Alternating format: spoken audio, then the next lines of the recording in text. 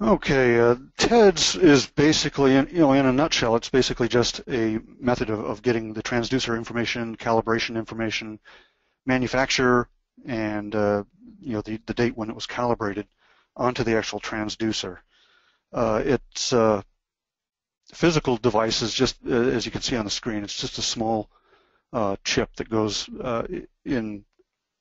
inside the load cell if possible, and in some cases we put it in line or in a connector connected to the load cell. See, it complies with IEEE 1451.4 standards. I'll start talking about that in a minute. Basically, it was a way of standardizing the way that the information for any sensor containing this is made, so that the instrumentation can basically look at all these different sensors and basically pull the relevant data in the same way from the sensor. Okay, Nikki. Well, the history of TEDS was, as said, started in 1996 to come up with an idea of how we would do this, how we would interface sensors to instrumentation in a standard way. National Instruments, as you can see, their little symbol down there. They make software, LabVIEW software, and they also make hardware that talks to sensors all day long. And it really interested them to get into a system where they could say, oh, hey, you sensor manufacturers, do it all like this, so that all of our stuff can talk to all your stuff. And that's where 1451.4 came from. Dallas Semiconductor created the original TEDS chip. It only uses 2 wires. It's a little memory chip. And because it only uses 2 wires, it fits in pretty well with sensor interfaces. So you only have to add, at the most, an additional 2 wires to your actual physical cable or connector. Dallas had been producing this stuff for quite a while, and each of those chips has a unique identifier serial number on it to begin with. We actually used these chips even before we started using TEDS, so it actually worked out quite well. So the goal was to produce a standard for manufacturers to store ID calibration data on the sensor itself, allowing the instrumentation manufacturers to design equipment that could read data on any sensor. The result was TEDS.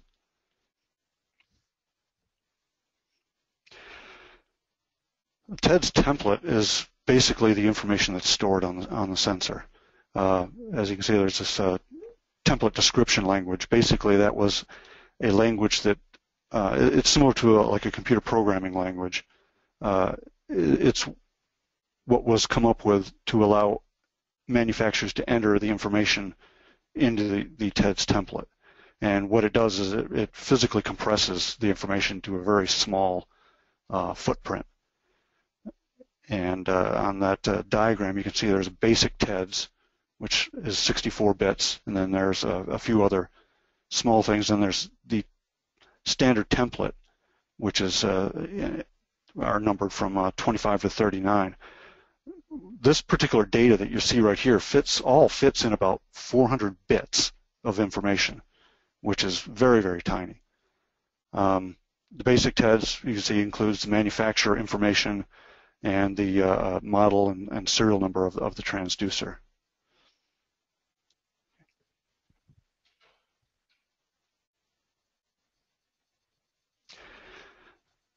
Template 33 is the most common one that was used for load cells. As you can see on the little chart in there, this is basically the information we ship with all of our load cells. And you can see the basic TEDS up at the top. That's all that information that was on the previous page. And template 33 gives all the actual, excuse me, computer information, or the actual information for the calibration that's in there. And as you can see, for example, bridge type is a full bridge. Bridge impedance, 350 ohms roughly. So all that information is stored in there. The calibration on this basic template is only basically a 2-point calibration. generally speaking, for somebody with an indicator and they just want to hook a load cell to it and get a good reading, this is plenty. There are other templates that are out there. There's one for a voltage output sensor. There's ones for 4 to 20 loop powered sensors. And of course, obviously, for all the pressure and everything else that's out there, there's several more of these.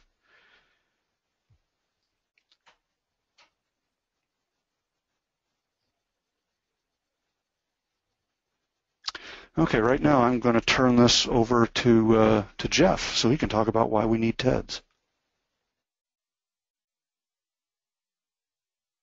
Appreciated. Thanks, Jay. Much apprecited. I wanted to go over, why and when do you need TEDS. There are a number of reasons to use TEDS, especially when you have a data acquisition with many channels where you're testing load cells and you need the calibration data stored in a timely fashion. Multi-channel tests are essentially expedited by permitting sensors to communicate with their calibration value. And in this case, as Jay had mentioned, model number, serial number, and other specifications that are utilized by that equipment.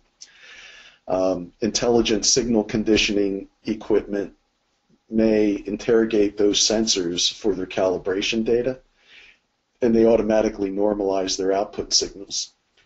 The other issue is the paperwork and bookkeeping errors. They are reduced while maintaining conformance to ISO calibration and record keeping requirements, which most everyone that we deal with, especially on the testing side of the business, have to deal with that requirement. There's a significant reduction of hardware and software setup time as well when using TEDS. All that information gets transmitted directly to the DAC system and executed as the setup details. The elimination of tracing through multiple cables to find properties of the attached sensor is also another reason to use TEDS. For those of you that see the dog in the background, that's my mascot on the East Coast. So sometimes he comes in and barks every now and then. So, so anyway, next slide, Nikki.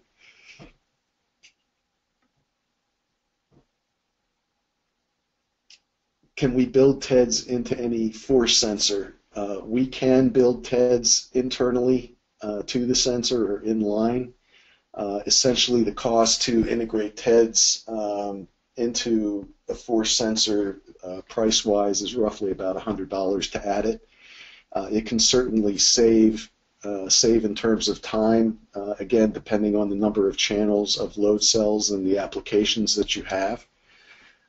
So it pays for itself, and the return on investment is certainly one that you want to take a look at, especially long term. Next slide, Nikki.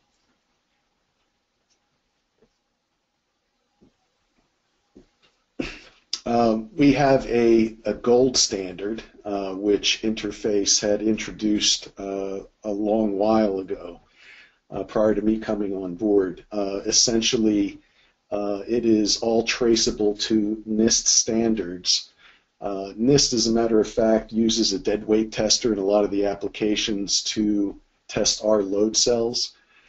So when we say these are gold standards, customers can look to Interface to have that real-time NIST integrity data right into that load cell. We also have high-precision cells as well on the Platinum series. So depending on the application and the critical nature of the application, you can certainly go with one of the gold standards, or certainly any of our other units as well. The gold standard really gives you the accuracy that you're looking for in terms of nonlinearity, hysteresis, and repeatability. So if those are all critical to you in your application, you want to go with the gold standard when possible. Next slide, Nikki. We have a number of instruments to support your requirements as well that will talk to TEDS. They're fully compatible instrumentation with TEDS. the 9840 is one of the instruments that we have. That'll store up to a certain number of load cells or sensors. But this integration with TEDS with our instruments really eliminates the need to manually type in or do data entry into our instruments themselves. That in itself, depending on the number of channels of data, it can certainly take quite a while to type in all that data manually. So TED really streamlines the process and talks to the instruments themselves to give you seamless input. Next slide, Nikki.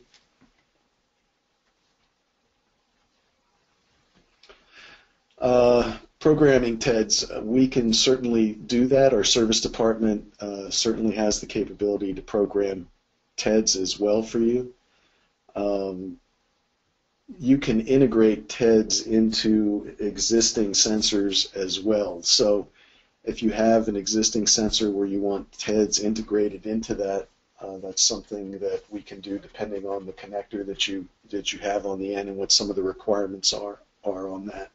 And you can purchase third-party software and hardware to program TEDS it yourself, and that average cost is listed up on the slide. But again, I think the return on investment long-term with a cost such as that, it certainly will pay for itself, within a year's period, depending on the amount of testing that you're doing. Next slide, Nikki.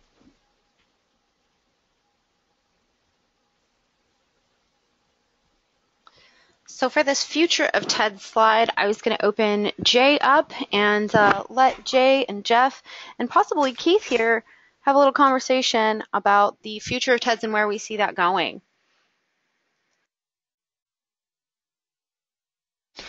All right, this is Jay again. Obviously, the Internet of Things is everywhere nowadays, and there is quite a bit of interest in this out with the customers in the field. One of the problems with standards is it takes years for these standards to be developed, and so when something new comes along really fast, it tends to be a lagging element with the standard. There is already a standard for wireless TEDS communication out there. It's 1451.5. So there basically is a framework for this already. You could create a device which would read a TEDS chip on a sensor and then transmit that information wirelessly. So yeah, I guess the Internet of Things is already kind of covered.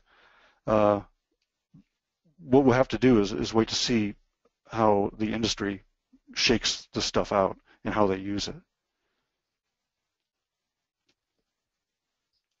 What do you think, Jeff? So in terms of what Jay had elaborated to, where do we see the future advantages and where are things going? Wireless seems to be an interesting topic of discussion moving forward. So feeling here is that integration with wireless transceivers is certainly in the cards. Some of the things that we have interest in is going to be data transmission times, some of the connectorization commonality in terms of on the DAC itself and some of the wired connections. So there's a number of things that we'll be looking at in the future in terms of a wireless solution. Also, the future for TEDS, there are certainly, there's a large installed base of people using TEDS today. The elimination of large lengths of analog wiring is really something that I think a lot of folks are looking forward to. And people can certainly understand that given the technology features today that you have in a lot of your personal equipment at home with computers and whatnot, getting rid of wires is certainly something that everybody's looking forward to. So I think the large emphasis is really on the wireless side. Keith, anything to add? Yeah, I would comment that as we move forward, I've noticed sort of a requirement from customers that stuff they get just plugs together and works, where in the past maybe people like to study manuals and had the time to really understand equipment, whereas nowadays they may just want something that works without having to understand how to set it up. So TEDS helps a lot with that, and the system can go out and any end user can plug it together and it works without having to really understand the intricacies of the system.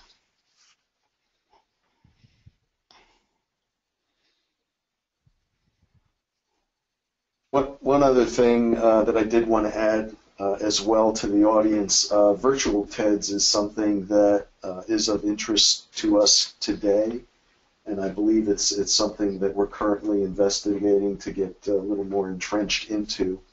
But in terms of virtual TEDS, essentially that's a library of the actual data sheets themselves that people can reference and pretty much build up on their own, and that's something that I think in the future we'll be teaming up with somebody like TI or one of the other companies in terms of software integration, getting that loaded to their library. So stay tuned. More to come in the future from us, and hopefully we're working in the right direction. Thank you all for attending. Appreciate it. Hold up, Jeff. Hold up. We got some questions here. You're getting off easy. I have a question from the field, and I think Jay might be a really good one to answer this. When a template is populated, can an individual field be left blank? And I know we might have some more questions coming in about adding your own fields into TEDS. So let's let Jay talk a little bit about that. Okay. I don't know if we can go back to that TEDS template that was on the one slide. And the answer is yes, it can be left blank. If you look down, you'll notice there's a couple of fields there. The version letter, for example, on basic TEDS is missing because we don't have a version letter. So yeah, it can be left blank. If there's no information to put in there, you can leave it blank. Obviously, there's things you absolutely want to have on there, like the serial number and the model number and the calibration units and stuff like that. But there's a few other fields that really aren't necessarily that important to the user, so that they can be left blank. Okay, I've got several more coming in right here. I think we answered this one. Would cloud-based TEDS data storage be an application of managing a large network of sensors remotely? I think the virtual TEDS kind of covers a little bit of that, and then how TEDS could eventually be plugging into the Internet of Things and maybe really integrating with a virtual TEDS. Yeah, one of the things about virtual TEDS is you need to have your instrumentation needs to be able to download that particular file and use that, and there really isn't a standard on forcing an instrument to actually do that. So for different manufacturers will have different ways of using things like virtual TEDS. So that is not as standard as it could be right yet. In the future, that's definitely a possibility of creating some sort of a cloud library of sensors. Okay. Are there concerns of reprogramming the TEDS chip once it leaves the manufacturer? Would this be a good thing or a bad thing if somebody went to reprogram their own TEDS, if they went to go and buy that software and that hardware and they reprogrammed it? Well, it's just like any other calibration. We've put a calibration date on that in that information. So if the customer overwrites that, then the calibration that we did is basically void on that. If the customer has the ability to calibrate and wants to do calibrations and they use their own accepted calibrations, then that's absolutely fine. They can. It's their device. They can do what they want with it. So in a similar line, how many times can a TEDS information be written to a transducer? Oh, I think they advertise about 10,000 times. So you're I wouldn't usually really good. worry about running out, huh? Yeah. Okay. I got one question in here that I think maybe Keith or Jeff might answer.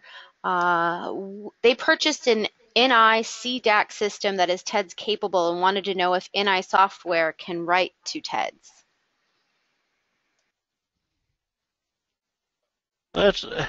This is Keith. That's a good question. I definitely do not know the answer to that. It's probably more hardware related, and that probably there is some NI software that is capable, but it would be a hardware issue. You know, have to have hardware that's compatible with the writing as well. Any comments, Jay? Yeah, NI definitely makes equipment. I don't know if it's included in that particular device, but they definitely make equipment that will write to TEDS. Jonathan, we're going to do some research and see if we can follow up with you on that one as well. Here's one. What is the transmission rate, i.e. how long does it take to query the template 33 data and transmit it? Is that pretty readily available? It really depends on the speed of the processor that's in the device. As I said, there's only, with using the basic TEDS and template 33, there's less than 400 bits of information, so it happens really quick. I don't ever foresee. Yeah, we're talking maybe a microsecond or two at that point. So here's a good one. Can multiple point linearization be implemented in TEDS? And I think this is really similar to the can TEDS store multi-point cal data? I don't know how closely those are related, but why don't we talk about that? Yeah, actually, it's really the same thing. On that slide, again, you see there's the basic TEDS and there's template 33. Well, there's the ability to add additional templates to that. And there are templates 40 to 42 deal with a calibration table, curve tables, and things like that. So you could put in multi-point calibrations in those. So what the device would do is it'd read the basic TEDS, then it'd read template 33, and then it'd go read these calibration tables and then implement all that. Yet again, it is a case where the instrumentation that's reading it has to have the ability to do something with those tables as well. There's no requirement that the instrumentation has to read every table and be able to do something with it. Yes, this is Keith. I'd point out that at this time, the three instruments that were shown in the slide by interface do not support multi-point calibration, and I believe it's relatively uncommon for instruments to support it at this time, but it's certainly possible, and some instruments certainly do. Yeah, and in addition to that, there's also a user data field. So if the user had some special polynomial or something like that, some curve-fitted polynomial that they wanted added to it, that can be added into the user data, but there again, it's up to the user to be able to figure out how to do something with that. Got a great question here from a couple people. Does the presence of TEDS alter ATEX explosion rating? And is this available for use in a Class 1, Division 1 hazardous areas? Is a really similar question, so let's combine those. Do you think TEDS affects ATEX and explosion rating? If you had an ATEX load cell that did not have TEDS and wanted to add TEDS internally, yes, it would, because you're adding a device, and you'd have to go get the device recertified at that point. If the device was certified with TEDS in it, no, there's no problem. To be honest, it's a very low voltage device. Almost no energy is used in it. It really wouldn't. There's no reason it couldn't be ATEX.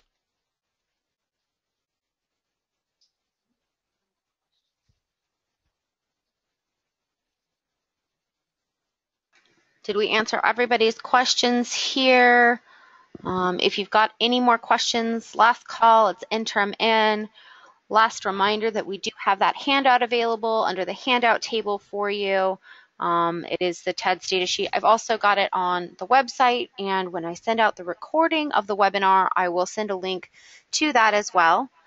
I want to thank everybody for joining us. We had great attendance today and great questions. Let me see if there's any more that the AEs submitted that we didn't touch on. How many people use TEDS? I mean, we want to know that TEDS is in the industry and it's going to work. So how many people are actually using TEDS? Jeff, you want to answer that one? Yeah, I could take that, Nikki. So, there's at least 100,000 or more deployed. It really depends on, I think, the more channels that people have in their data acquisition system, the popularity of TEDS in that community is overwhelming. So it continues to grow, especially with multi-channel purposing. So TEDS is out there. Here's one from our AE Jack. In what circumstances is TEDS not so beneficial? Are there any circumstances and applications out there where TEDS really would be a hindrance instead of a helper? Yeah, actually, because if you see on that TEDS data sheet, there's the physical measurand field there, where it's on that one it says pounds. There are only a certain number of these measurands that have been defined. So if you're using newtons or pounds or something like that, or newton meters, it's great. If you're using pound feet, for example, in torque, well, there is none for that. So you'd have to use some other, you'd have to use something like ounce inches. And then you wind up with these really ridiculous numbers in there. And when you hook an indicator that's reads TEDS up to a TEDS load cell or torque sensor or whatever, it basically reads that information and scales the meter to that particular unit of measure. So you end up with this, in some cases we have to do things where it's like 300 K pounds, and you end up with a full scale value on your meter of 300. That's it, just three numbers. So yeah, there's cases where it just doesn't really fit quite well with what the user's doing. Yeah, I'll chime in on that, and it's related to another question too. The physical measurand is actually the engineering units assigned to that sensor, and so number 5 ends up being pounds. There's also number 2 would be strain, number 7 would be meters per second squared. So there's looks like about 45 different engineering units available for sensors. And then the measure, or the minimum physical value, is actually the capacity of the sensor, or whatever capacity you put in here. But in this case, it's 2,000 pounds, plus or minus. So I got one more question that I think is pretty good before we wrap up for the day. How do TEDS behave at extreme temperatures, and what are the max min temps that TEDS can handle? I believe the chip is good up to 125 degrees C. So generally much higher than well, it's certainly higher than what we do our temperature compensation on our load cells for. It should survive in just about anywhere the load cell will work. Okay, I hope we answered all your questions about TEDS. If you have more, you can email me at Chris, that's KRISS, at interfaceforce.com with any additional questions, and we will follow up with you. Thanks again for joining us today. Great webinar. And thanks, Jay and Jeff and Keith, for being my backup here. Have a great day. Happy Wednesday, guys.